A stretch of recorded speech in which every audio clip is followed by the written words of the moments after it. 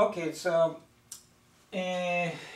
we're considering this problem where we're given that SAT scores are normally distributed.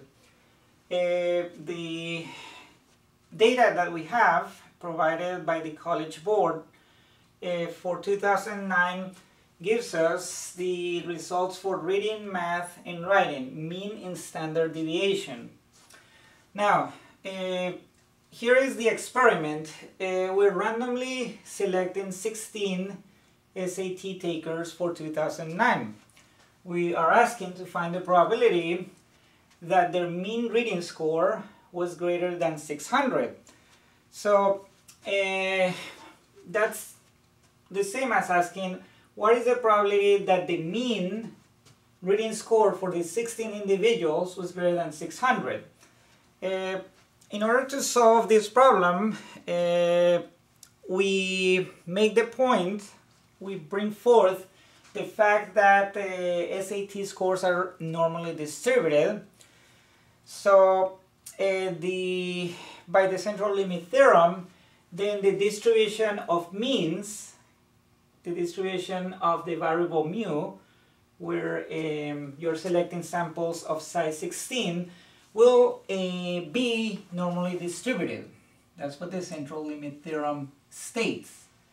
If your original distribution is normal, regardless of size, of sample size, the distribution of the means of those samples will be normal, or is expected to be normal. So here I'm drawing the normal distribution of the means. So that normal distribution by the central limit theorem has a mean which is the same as the mean of the original distribution. In this case, for reading scores, from the table I have obtained that the average, the mean, was 501. And I also obtained from the original distribution that sigma, the standard deviation, is 112. Now, what is the distribution for the distribution of the means?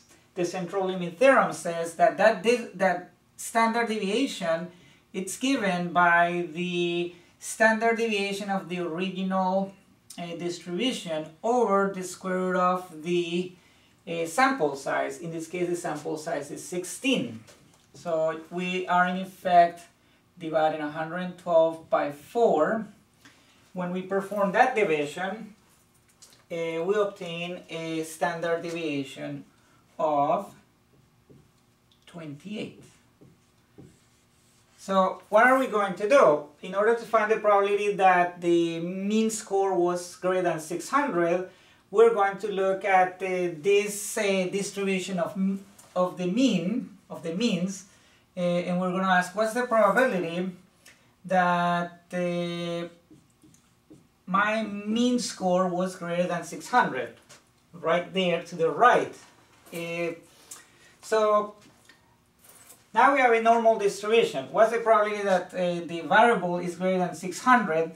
We recall that we have to convert this into a standardized normal distribution for the purposes of using our C-scores table. So we convert our score in our distribution into a standardized distribution. So here is the standardized score for 600. C equals 600 minus the mean of this distribution, of our distribution, our working distribution, over the standard deviation of our distribution, which we found to be 28. When we do the calculation in the calculator, first we get 99 over 28. The calculator gives us a 3.53, 571, etc. Since our tables have a limitation that C-scores are only accurate up to the hundredths place, then we round this off to the nearest hundredth.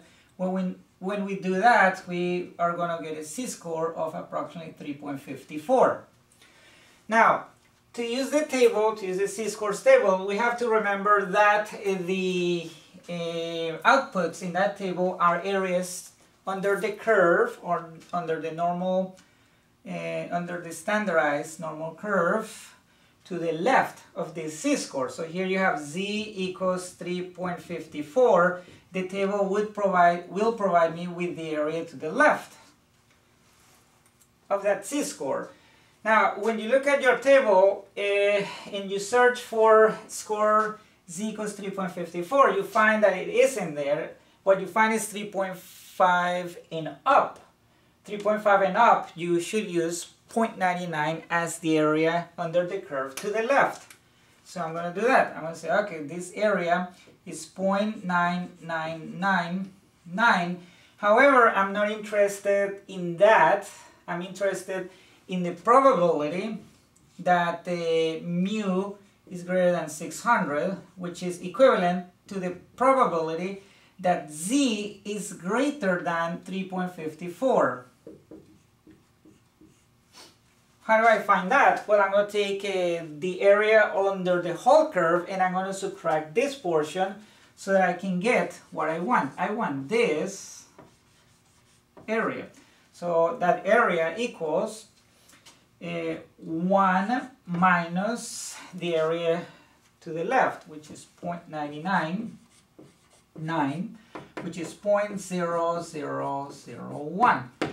So let's see what we obtained. We wanted the probability that mu is greater than 600. Mu is in a normal distribution, the distribution of the means.